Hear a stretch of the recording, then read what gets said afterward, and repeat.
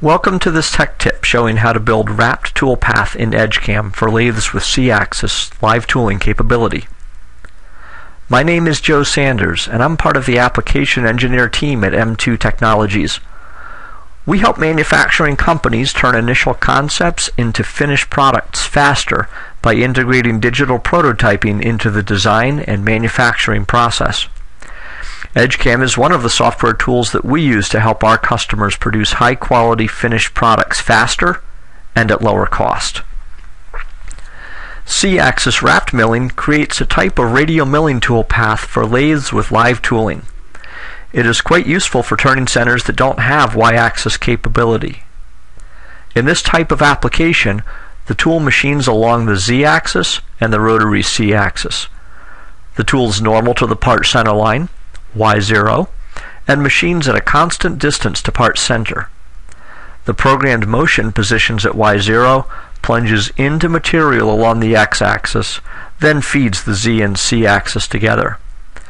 This results in milling tool path suitable for wrapped pockets and slots, ears, and other concentric geometry. Keep in mind that Edgecam also offers 4-axis simultaneous milling to easily handle more complex geometry. This module allows the tool to leave the center line, change the distance to center during machining, and perform off-center machining using the leading edge of the tool. Sketching the geometry for the wrapped contour milling is quite simple. The process starts by creating an unwrapped work plane, which is similar to unrolling the label from a can. Next, geometry is drawn on the unwrapped plane.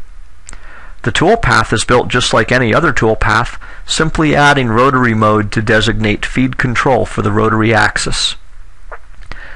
Users with solid models can use the Power Unwrap freeware utility, rather than sketching geometry. Let's take a look at the process of sketching geometry. This part has the cross-section already sketched. We'll use the Unwrap command to create a CPL, or work plane, using the line for the outside diameter. Notice that the Wrap 0 CPL is created and made active, and that the Z level is set to the radius value of the outside diameter of the part. Looking from an isometric view, the flattened envelope is clearly visible. Geometry can be sketched on this plane using standard XYZ coordinates, as done here to place the first slot. The key to working in the unwrap envelope is to convert the Y-axis distances to C-axis degrees. This can be done using the simple formula 360 divided by pi times the diameter. To make the copies of the slot, we can type this formula directly into the dialog.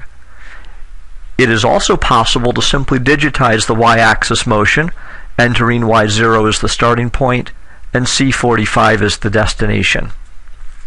Notice the slots. It's irrelevant whether they extend past the unwrap envelope. The rotary menu provides helpful commands to justify the envelope, add a ruler, and easily create rotary points. There's also a command to wrap the geometry, which is simply a helpful visual aid. The toolpath can be built using only the unwrapped geometry. Speaking of toolpath, it's created as normal, but with rotary mode selected. Simulation shows the toolpath results, where the slots are machined with rotary axis interpolation.